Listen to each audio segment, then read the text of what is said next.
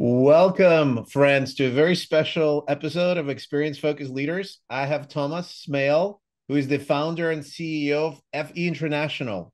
FE is a tech-focused M&A advisory firm that specializes in $1 to $100 million exit sector. His team closed over 1,500 deals with a combined value of over $50 billion throughout their careers, and they worked with investors and founders all over the globe.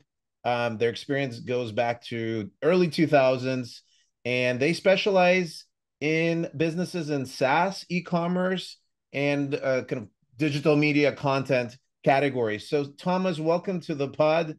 Excited to hear your story. Hey Alex, thanks so much for inviting me on. Great.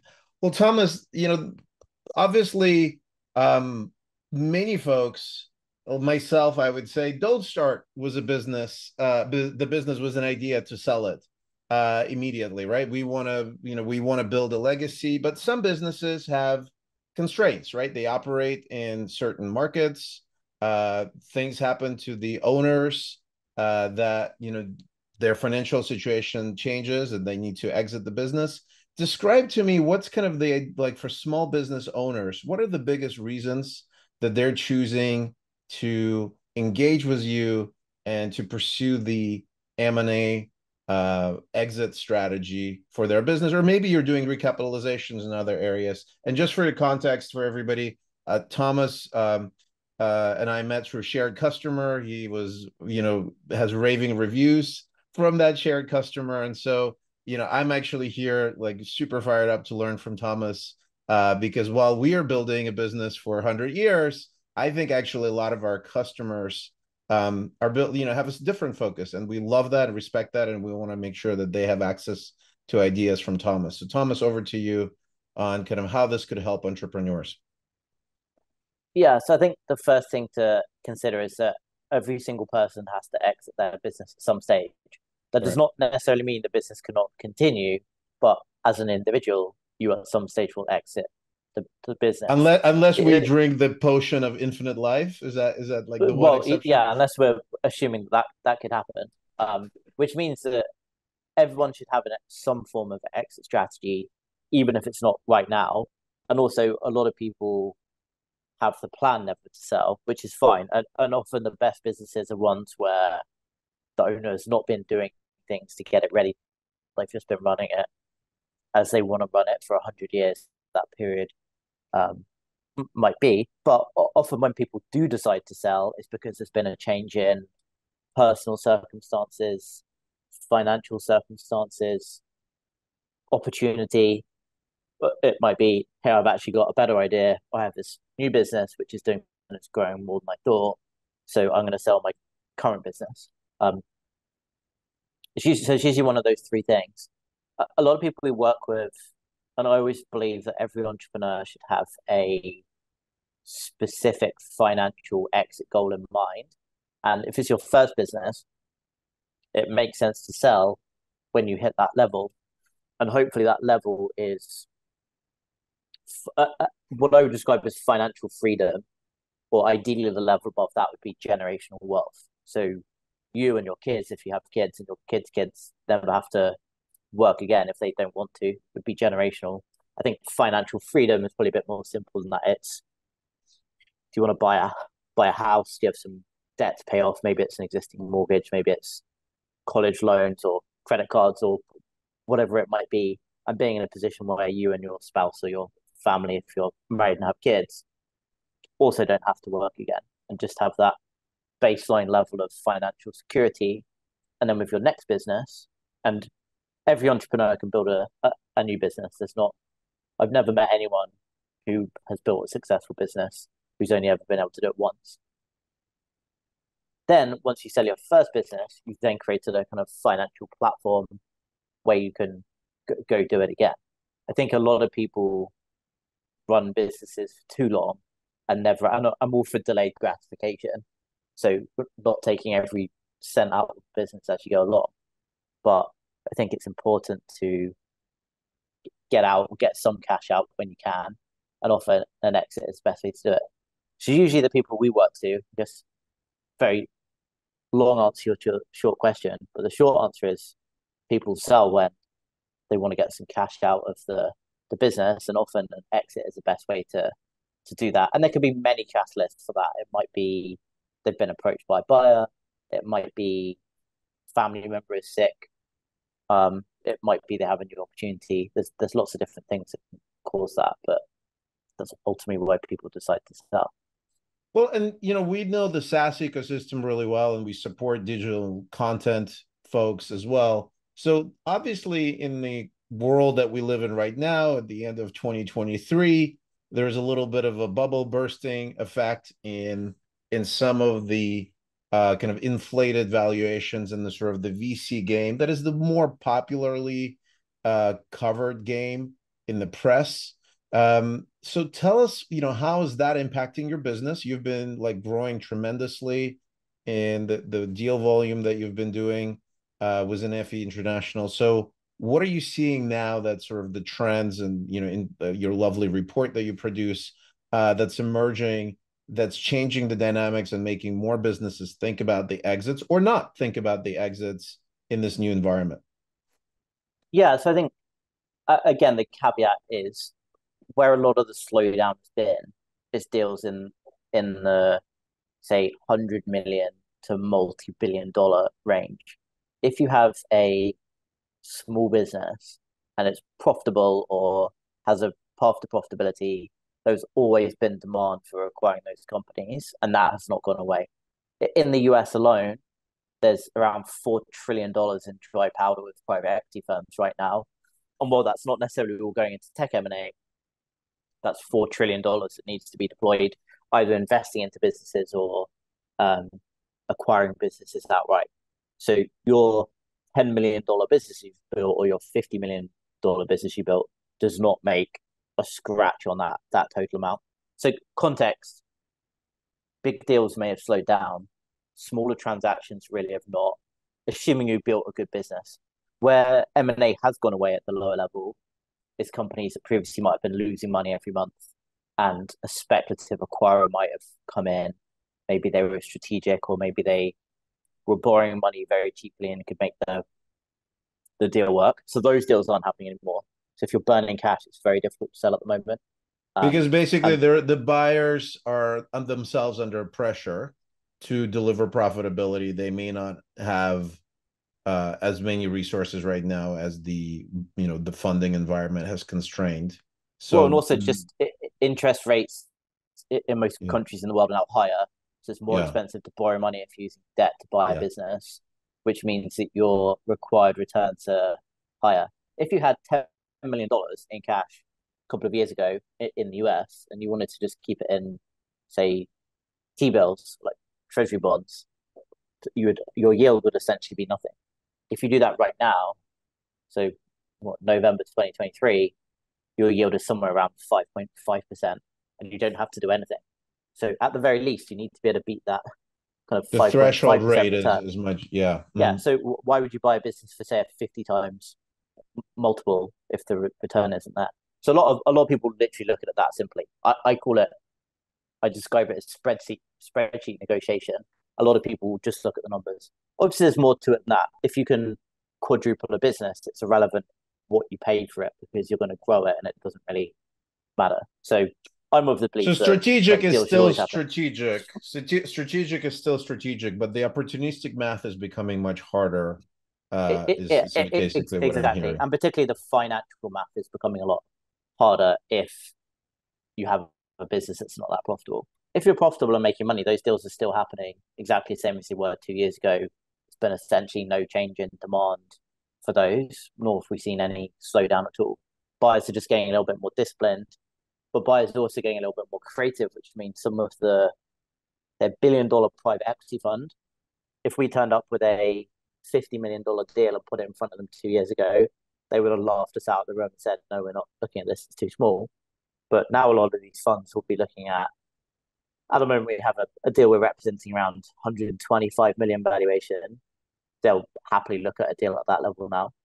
Years gone by, they wouldn't. They'd say, oh, it's too small. We have to be deploying at least 250 million per transaction or whatever that might be. So a lot of these funds are coming down which means that if you have a say relatively small business, say below 100 million valuation, there's a lot of demand out there for companies like yours. Got it. So this is really helpful. My take as an entrepreneur, and maybe you could help me interpret this, is that I'm thinking like four types of inbounds, kind of outbound directed to me spam. So one is like people want to give me leads of competitive users. There's like offshore development shops that are going to me. There are lead gen services, and the fourth one is PE shops that look at our growth on some sort of, whether it's G2 or another kind of parameters that they're identifying, and they're kind of reaching out aggressively, trying to connect to the entrepreneurs. So, what's your take on kind of what should entrepreneurs do when they get that sort of inbound interest? And some of it could be, maybe we're a little bit on the more venture backed kind of, but still kind of scrappy project, kind of version of that. So it's attractive to PE shops. Some businesses could be smaller. They may get brokers coming in. Guide an entrepreneur to what to do, right? Do you invest your time in building these relationships, taking an analyst or associate or VP meeting? You ignore it and wait until they engage you in around the time of a transaction coming closer. What have you seen the most successful entrepreneurs do with that level of inbound interest from PE shops? I think overall, it always makes sense to have a conversation with someone who's credible. I mean, as an entrepreneur, I probably get 500 cold emails a day, literally emails, LinkedIn, all sorts of different mediums of reaching, calls, whatever. Mm-hmm. So it does not necessarily mean reply to all 500, but credible approaches are usually quite obvious when they're credible. So maybe off the 500 emails I get a day, I would say it always amazes me, having been an entrepreneur for kind of 15 years now, how bad outreach is. 99% of outreach is terrible. So you can tell very quickly what's good outreach, particularly and that same thing applies to investors or potential acquirers of your business. If it's like, hey, Alex, I'm John, I'm an associate at X Capital, and we're looking to buy SaaS businesses. Are you interested in a conversation? That's probably going to be a waste of time. If it's, hey, Alex, I'm I'm John at X Capital. I've been following your Relayto journey for a while. I really like how you've built the product out and the integrations you have with XYZ. We've recently closed a deal in the space with a company that specializes in XYZ. Um, Typically, our average deal size is kind of $5 to $10 million, and we're looking for companies that generate at least $1 million in ARR. Are you interested in a conversation? If you meet that criteria, then that probably makes sense to have a conversation. Just replying to anyone who cold emails in is probably going to be a waste of time. It's always worth having those conversations. So generally speaking, private equity firms that are cold emailing like that are not going to be the best buyer for your business. You need to run a competitive process and get multiple offers on the table. I think where you do hear about some success there is if you have a true strategic acquirer and they come along and acquire you, that might make sense. So I don't know your business that well, but that might be Dharmesh at HubSpot emails you and says, hey, Alex, love what you're doing with Relayto. This would be a great fit for the HubSpot platform. I think I use this Yeah. to find good use of it. Are you interested in a conversation about acquisition? Here's some recent deals we did in the space. You've probably heard of them. And then cite some of the deals they've done. That kind of approach would make sense, and you should have that conversation. Strategic buyers often have the ability to pay more. That said, 99.9% of entrepreneurs will never be lucky enough to sell their business to someone who cold emails them. So if you are ever thinking about selling, you do actually probably need to hire a M&A firm to run a process for you and reach out to hundreds and thousands of buyers and get multiple conversations on the table. And if you do get lucky and you get that true inbound interest, which is willing to pay more than market value for your business, I am very much unashamedly a capitalist. I always think you should take money and go build something else. There's not a There's no shame in that, and there's no limit to good ideas out there. And also, what I think a lot of people don't think about when they say they're not going to sell, second time round, it's a lot easier because you already have a bit of reputation. If you're Mm-hmm. doing some sort of cold email or contact, you're more credible. If you want to build your business by going to speak at conferences, almost any conference will have you on stage if you've exited your business for 8 or 9 figures. Um, you, if you want to get investment, it's much easier if you've done it before. Um, it's just so many things that are easier if you've done it before, and just that financial element. If you do not have the stress of how do I pay my mortgage, how do I pay my rent, how do I Yeah. kind of put food on the table for my kids, then I think that makes decision making easier as well. So sometimes taking a deal makes sense if a good one comes along. So it's always worth having the conversation. But I think as a business owner, I think it's your kind of fiduciary responsibility to your company to have those conversations. But at the same time, it's also your responsibility to run the business. So you don't want to, if you're not planning on selling, you don't want to get distracted spending 25 hours a week speaking to, quite honestly, like random kids sat in a New York office calling companies trying to buy them. Yeah. Well, actually, so let's help entrepreneurs who are listening to this and folks in those entrepreneurial teams think about, what can they do to increase their optionality? Because obviously, like what, Business School 101 will teach you is that if you don't have to sell your business, it's much easier to have a, a lot of attractive options that make it available for sale, right? If the business is doing well. If you have strategics, like you mentioned, that may increase your multiples from, compared to what financial acquirers may be interested in because of the potential synergies of the two businesses. And so, guide us a little bit about what do you see as the best entrepreneurs and the best entrepreneurial teams that are doing to create maximum optionality, and especially in this environment where venture funding may not be as easily available, especially at these later stages. And there seems to be a lot more premium on obviously profitability and tangibility versus, hey, I have a lot of potential, I have a big vision. I haven't delivered on it yet, but believe me, I will, right? Type of stories, which, we've been kind of inundated with a little bit in the ecosystem. Yeah, maybe this sounds overly simplistic, but ultimately you just need to focus on building a good business. I think the worst thing you can do is come watch me speak at a conference on stage talking about valuation drivers, which I'll often talk about, and say, "Oh, Thomas said, here are 5 things to increase the value of my business. I'm going to go spend all my time just working on these specific metrics." Like every business is different. Yes, there are certainly things that I can present, and we have from all of our data that says these specific things will make your business worth more. That doesn't necessarily apply to every business, and they are not necessarily relevant to what you're doing or what your skill set is. So if you have the option of, one of the things I talk about is reducing revenue churn or increasing net revenue retention.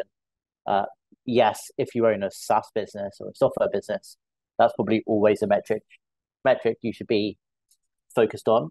But if you also have the opportunity to grow your revenue by 100% instead by focusing on a new marketing channel that's working really well, it's much better to just double your revenue of your business than Optimize increase on your the net revenue margins. retention. Yeah. Yeah, exactly. So making those marginal improvements is great, but ultimately to build a business that's sellable, revenue growth and just the absolute size of your business, it is important. It's much better to have a $10 million, talking hypothetical, $10 Yeah. million ARR business with 10% revenue churn than it is to have a $2 million ARR business with zero revenue churn.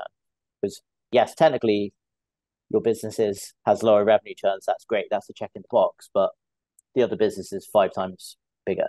So I think it's important to think about what drives valuation, but at the same time also focus on what builds a good business. The bigger your business is, the faster it's growing, the more it's going to be worth.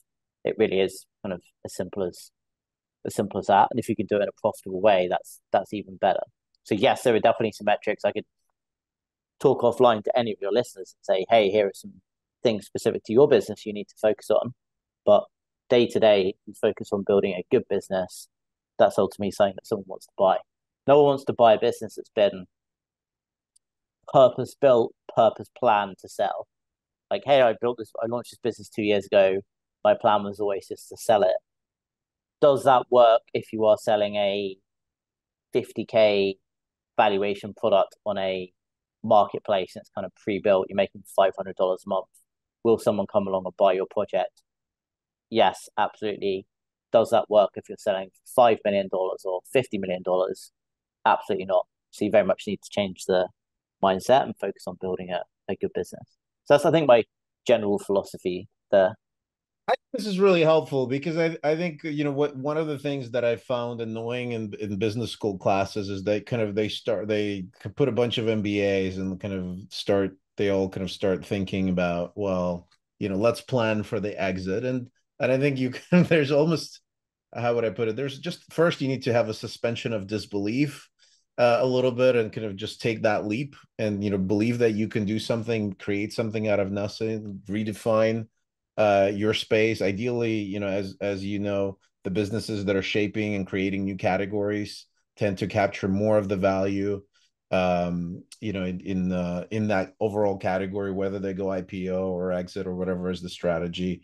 But I think those folks that are kind of writing the exit slides before they started the business, that would worry me, right? Because it's sort of like kind of says, well, when you have troubles, when you have challenges, you're going to take your eyes of the ball, you're going to sell quickly.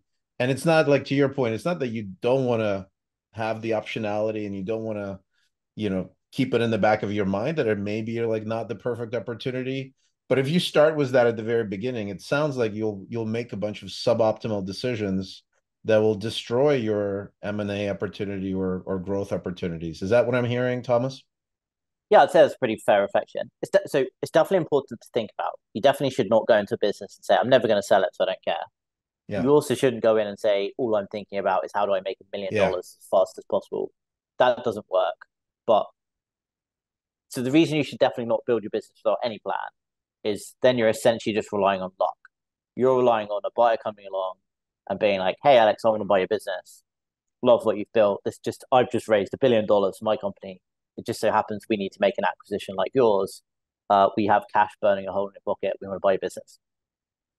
Does that happen to some people? Yes. Does that make you kind of famous in the world of successful entrepreneurs? Yes, because you can go and talk about how you sold your business for a bunch of money. But will that happen for the majority? Absolutely not. So you shouldn't go out there with no plan at all. Yeah. But also, I think if your entire focus is just building a business you can sell, it's not necessarily make suboptimal decisions. I think you just build a bad product and you cut Yeah. corners. You're like, oh, maybe we shouldn't hire this extra person because that adds expense and then that will reduce our multiple when we sell. So why don't we just not hire them? Or why Yeah. don't we not pay bonuses this year? Or let's not go to that conference, all of those kind of things. I think there's a fine balance between not thinking about it at all and thinking a little bit. Yeah. And Thomas, like, one of the things that's on your radar screen is that you probably have one of the largest deal flows in this sort of SMB kind of segment, like broadly speaking, and some of those are not that small, right? Like at the exit value that you work with, but it's sort of, you've started it as a smaller, you're doing much larger opportunities now. So what do you see? We've talked about some of the flaws in thinking that could lead you a little bit astray. What are other things that you see that are like deal killers or you know kind of opportunity killers for entrepreneurs, right? Like where like if you just planned a little bit more in advance or kind of just had some advice from a person was pattern matching of your caliber, they could potentially avoid.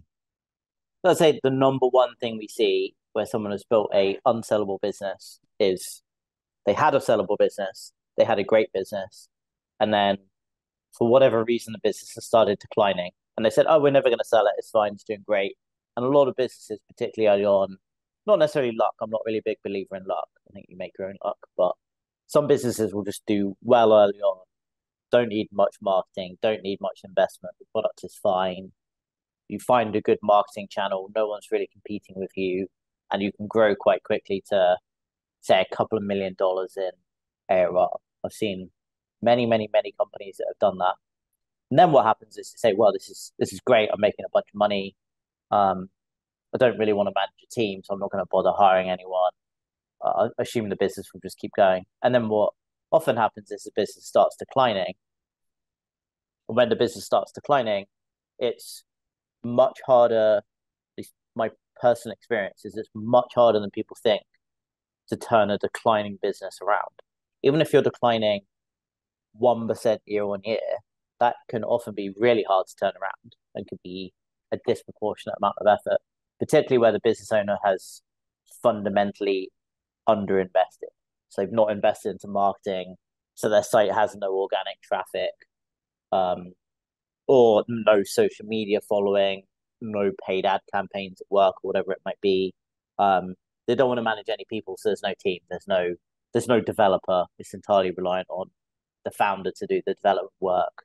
Um, they just have one marketing channel because it worked for a while, and now it stopped working. Those businesses are really difficult to sell, and it's just because it's been left too late. So once it starts declining, that's the hardest type of business to sell. Not necessarily impossible, but you get a significantly worse valuation, significantly less buyer demand for a business that's declining versus growing. And that's the number one thing we see time and time again. We've offered, well, we still offer free valuations to anyone that comes to us. So if you have a company that's a fit for us, we'll put together a valuation for you today. We then spend years and years often following up, checking in to see how the business is doing. Mm-hmm. The number one reason why businesses end up not selling or the founder never comes around is because the business has started declining and they don't really know how to get it back on track. So I'd say that is not the only reason we see, but probably the primary reason we see for businesses that don't sell or aren't sellable ultimately. So this is really interesting. So what you're describing is really it's like plateau that kind of starts like even over time declining as maybe competition enters or things get saturated.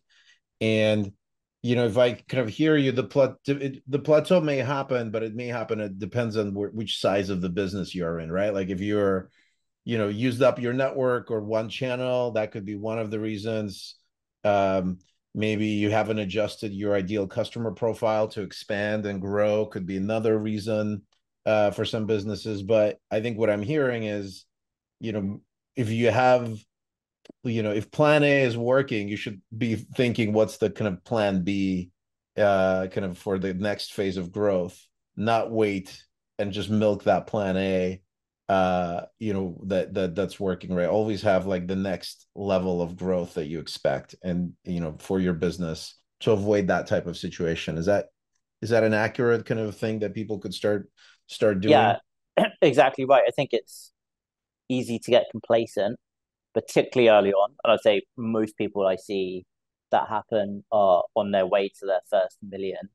And I'm Mm. not saying the first million is like definitely the hardest, but in other ways it can be the easiest because you don't necessarily need a team, or you can get away with a very small team. You don't necessarily need multiple marketing channels. You don't necessarily need particularly good metrics like churn, whether that's customer churn or revenue churn. You don't necessarily need to optimize pricing. You don't have to be selling enterprise plans. So you can get to a million, and a lot of people say get not necessarily cocky, but they get a bit complacent. Oh, well, this is great. It's just gonna kind of continue growing to 10 million ARR, and I'm not really going to need much more. But the reality is, almost no businesses get to 10 million ARR with that same profile. Like So they need to basically no change their team. strategy, change their team. You have to Yeah. invest, and then where a lot of people fall down, and this is what happens, is you get lifestyle creep or like spend creep. So, hey, I'm now making $30,000 a month personally. You find a way to spend 30,000 a month personally.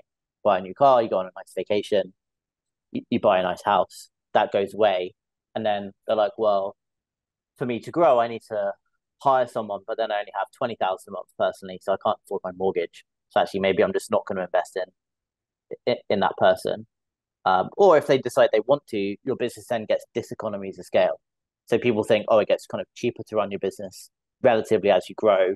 But my experience is actually the opposite because speaking from FE perspective, for example, when we were 5 people, you don't need HR, you probably don't need an office. And if you have an office, you don't need an office manager, you don't need a full-time Hmm. accountant. There's a lot of roles that administratively have to exist at 8 figures revenue that definitely do not have to exist at 7 figures revenue.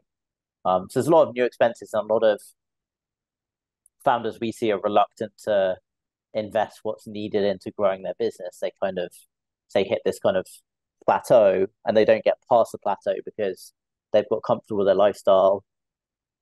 And usually the thing, it's not necessarily costs, it's the idea of managing people. If you can learn how to manage Because it's a people, you can technical founder, they're kind of a little bit like they want to stay in their comfort zone. They got exactly. So that. that's Yeah. really Hmm. common. It's not even necessarily technical founders. I say lots of founders don't like the idea of managing people. And I'd say if you speak to, if I go to a peer event of entrepreneurs in the 10 to 100 million revenue range and we share our biggest challenges, I'd say almost 100% of people or founders of that level or CEOs of that level, their challenge will be people. So hiring, recruitment, retention, training, all of those kind of things. It's not, oh, how do I do marketing or how do I build product or how does pricing work? You probably nailed it at that level. And if you haven't, you're constantly like developing it. It's always people. Whereas if you ask someone at $1 million, kind of 100,000 to $1 million revenue, what's your biggest problem? It's almost always marketing. Yeah. That's fascinating. You know, it's interesting to align was that data point. I think there's been um one class at the business school that was kind of jokingly called a touchy feely, but it was kind of about intrapersonal dynamics and focused a lot on the people issues, whether it's hiring or building a team. And it was not seen as a class that you would celebrate in your kind of think of the most about in your 5 year reunion, but it would be the one that you would think the most in your 10 year reunion, 15 year reunion, and 20 year, because as you're growing, whether it's a entrepreneurial business or a larger business, at some scale, the people issues are like become more and more prominent. And so the more skillful you are at, selecting and motivating your team, the bigger it is. And so that's a skill, right? Like in a lot of like at some point, like some people that are kind of entrepreneurial by nature are a little bit contrarian and maybe, have not exercised that muscle um in some contexts as well. And kind of have thrived by their contrarian natures to a degree. And so here you have to kind of how do you build a community? How do you build kind of a larger scalable organization becomes a Well, challenge. Is that something that you see as well, it also just personality wise? takes a long time because you have Yeah. to build EQ. You have to learn how to deal with people and manage people, and they will have a different personality to you because you're the one that owns the business. I say it's for me personally, it's one of the hardest things. Not never been able to like master it. If you said to someone, "Hey, I need you to learn how to be the best manager in the world," you have 6 months. That's basically impossible because you have to learn EQ. If I said you need to be the best person in the world at Facebook ads, you have 6 months. That's almost objectively possible because it's kind of like technical. You can learn that as a Yeah. skill, but management just has so many different things. And there's also, and obviously there are paid ads as well, but there's variables outside your control. Sometimes the best person that worked for you, you could be the best manager in the world, but they could just quit because a competitor comes along and offers them double the salary. And while people say it's not all about kind of money and money is not the only motivator, particularly if you study business at school, they'll tell you money is not the sole motivator. But often with employees, that's why people leave. It's like, well, I got paid more by a much bigger company. I'm going there. So sometimes a lot of these things are outside of your control. So you can never really perfect it, and it just takes a long time. So I always think it's a a challenge, but it's one of those things that I think the earlier you start to hire people and manage people and figure it out, the better. If you never do it, then you're never going to build a So it's a $10 million skill, and revenue business.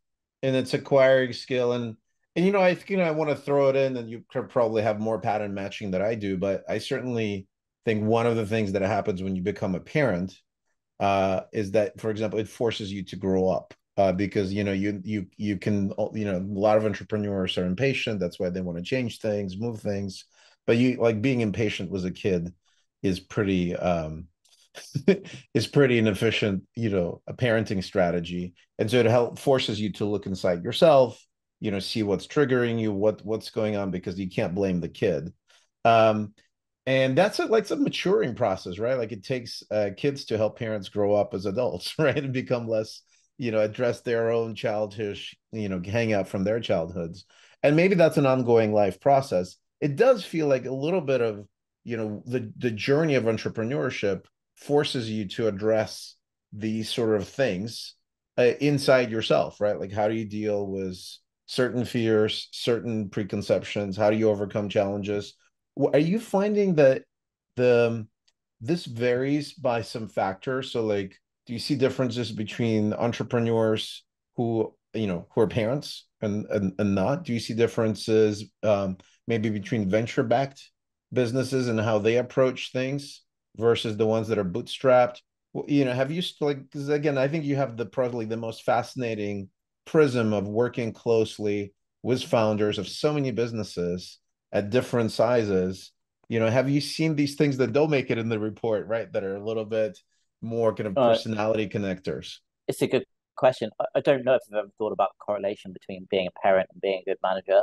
My immediate reaction is I don't think there's much correlation. And I don't have kids, so I'm not really one to Okay. talk, but I think Yeah. a lot of people are just bad parents. So just because you are a parent doesn't necessarily mean Doesn't that's make going you to a good one. Yeah. translate to being a good manager. And I'm sure also that all of these things could be true. You could be a bad parent, a good manager. So I think a lot of CEOs, for example, like stereotypically are bad parents and aren't really around that much. But also there's some CEOs and business owners who are fantastic managers and probably also great parents. So I Yeah. don't necessarily think You haven't there's found that connection. my immediate answer would be no. I think between venture founded and self funded, I would say somewhat anecdotally, if you have outside funding, I'd say you're more likely to take objective decisions when it comes to your team because you're accountable to your investors and your board. You're going to be a little bit less emotional. So if you've got that person who you need to let go in your bootstrap self-funded business, maybe you won't do it or you'll procrastinate a little bit because you don't want to make that decision because it's like, oh, it's your baby, it's your business. But in the venture funded company, you have a board meeting with kind of your kind of investors and you have to explain why someone is underperforming. If you don't fire them, the board are going to fire them for you and they're probably going to fire you as well in a lot of cases. So I think people tend to be a little bit more objective. And also, if you've raised money, generally that means your growth expectations are higher than in a self-funded business. So often you need to be a little bit more, not necessarily ruthless, but you just need to hire more people. It might be that the equivalent self-funded business owner is planning to hire 20 people next year to hit their goals, and the VC funded company needs to hire 200 people. It's impossible to hire 200 people if you're planning on managing all of them yourself and you're going to interview all of them yourself, you're going to do all the recruiting. That's physically impossible. You need a HR or like people function within your organization. 20 people, that's a little bit different. So I'd say, anecdotally at least, VC funded founders do tend to approach it a little bit more objectively. But I don't necessarily have any data to back that up. That would just be my immediate thought. And so generally, when you're VC backed, to some degree, like, this accountability that you mentioned, right? Whether it's to board, or expectations to return the money to the investors. What do you think it kind of, does when it comes to exits, right? Like, because obviously right now a lot of companies have, raised at, attractive market valuations, reality may be setting in. Like you said, the life changes, entrepreneurial journey changes. And are you seeing patterns where investors are preventing certain deals from happening? People don't like to talk about that typically. So without naming names, what are you seeing and what would be kind of the warnings for, entrepreneurs who maybe don't have a VC scale $1 billion exit business, right? But have a good business or passionate about it and is getting VCs, you finding helping them, hurting them in this particular environment, and any sort of types of VC arrangements you see are particularly damaging to entrepreneurs and frankly like the scalability of the company, the survival of the company, or the kind of finding a home for a company and its customers, because a lot of entrepreneurs want to find a good home for their customers as well. Yeah, I'd say on average, the VC involvement will hinder a company in the current environment. We see a lot of businesses where, so we talk about like how the exit environment has changed over the last couple of Yeah. years, and good businesses, honestly, like valuations have been quite stable, hasn't really changed a huge amount. VC funded value, so the valuation you raise funding at has completely changed. So, but it might be, and I don't have a huge amount of experience in this space, but it might be on the same terms a couple of years ago to exit your business, it would have been worth 40 million, and today it's still worth 40 million. But raising money, you might have raised money at 100 million, but today you're raising money for that same business at 30 million valuation. So it's a drastic difference in valuations. And where VCs then hurt businesses is they've invested at a high valuation or valuation more than the business is worth. The business itself is great. So if it's self-funded, 100% control from owner, they can No happily sell questions. or exit that business. Yeah. It would be great. But in the VC funded, let's say you've raised at $100 million valuation, your business is only worth 50 million. So objectively, you've still built a great business, still a $50 million business. Um, you can't sell it because often the terms you have with the VCs means that the founders in those companies are walking away with Nothing. nothing. So they Yeah. generally Yeah. might as well stay around, get paid their salary, find other ways to make money, and that company just won't exit. So there's a lot of great businesses at the moment that can't exit because of the valuations they raised at. That's not necessarily the fault of the VCs. That's kind of just It's just the model. It's just the intrinsic model. to Yeah. the Yeah. VC model. Model. To your point, and it's difficult. We see a lot of companies at the moment coming through that we would love to represent, we would love to sell, but they're just not viable.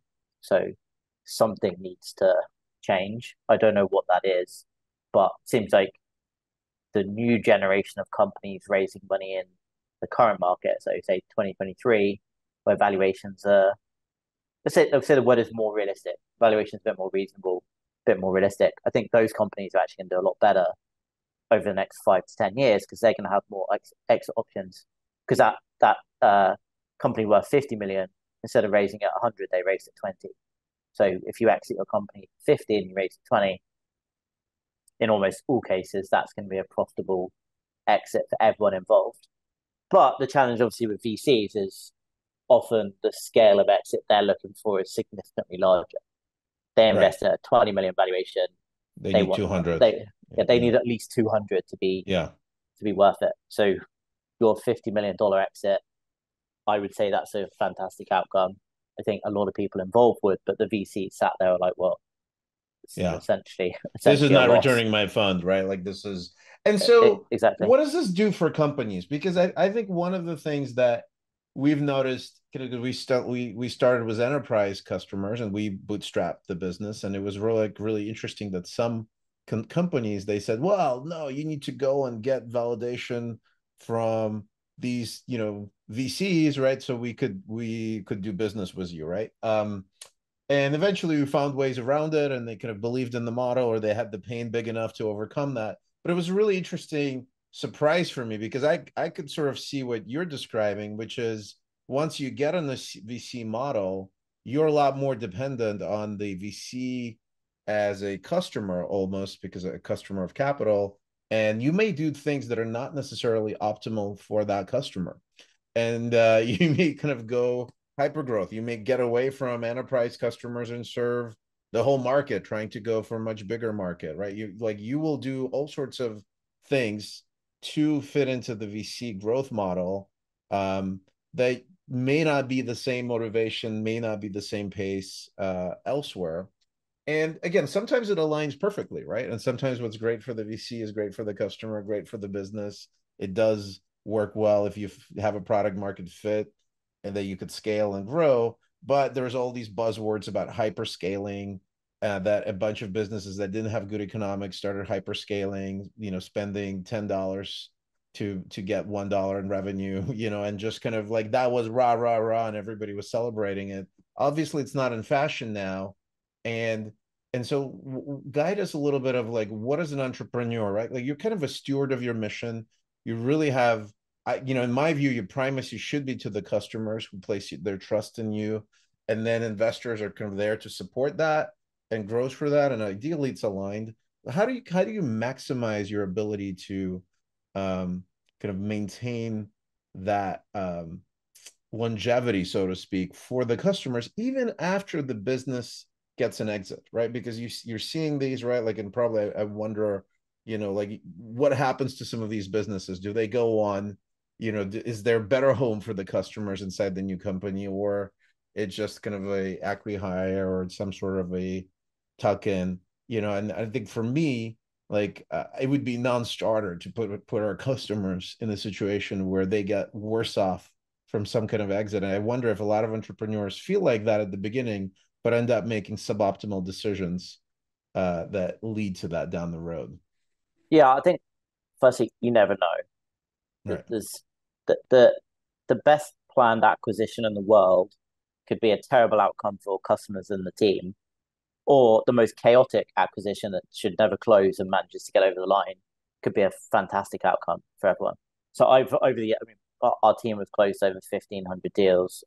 I've given up trying to guess which ones are going to do best in the future post acquisition. The ones I thought would be, oh, I'm not sure about that one, are now the biggest businesses, and the ones where, um, like I thought they would do really well, maybe they're not doing so well. So firstly, you never know.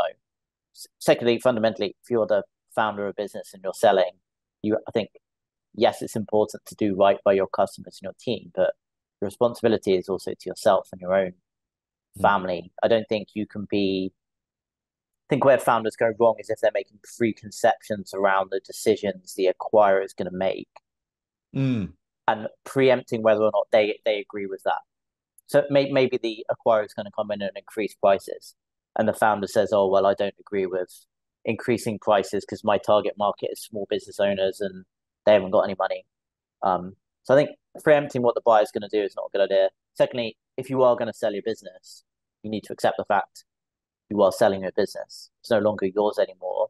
Can you do things to protect your team? Definitely. So all the time we will negotiate agreements where the acquirer has to keep the existing team for X months post sale. Maybe they get a bonus on exit. Maybe they get severance if they're let go quite quickly. But we can always make sure the team stay around. Often there'll be covenants around existing customers as well. So if there's a performance element of the deal, so any sort of future payment from the buyer to the seller, often the buyer will have certain conditions they have to stick to. So if there's like a revenue share agreement between buyer Mm. and seller, then the buyer can't just increase prices overnight on all of the customers in case that doesn't work out. So a lot of this stuff can be negotiated up front. I always think, and this has been in time new conversations, negotiation is a balance. As a Mm. founder, I think you have to decide what matters to you the most. And if you say everything matters to me, I care about these 150 things, then yes, in your textbook world of running a business at business school, maybe that works. You can have all of these demands. But if you're selling a business, you need to be real. If you actually want to sell, you have to be realistic and be somewhat balanced in the negotiation to get a deal done.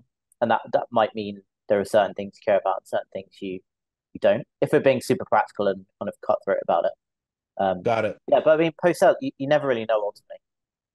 Got it. Well, Thomas, you mentioned if you're selling a business. So if somebody's thinking about selling a business at some point down the road, How can they find you? I love your content. Where can they find your thought leadership or connect with your team? Yeah, well, I mean, if you don't find me at an event, which I know is where you found me, and we're obviously now both on other sides of the world, but we bumped into each other in Paris a couple of months ago. Um, Go to the feinternational.com website. Like I said, we offer free valuations to anyone thinking about potentially selling a business. That doesn't have to be today, sometime in the future.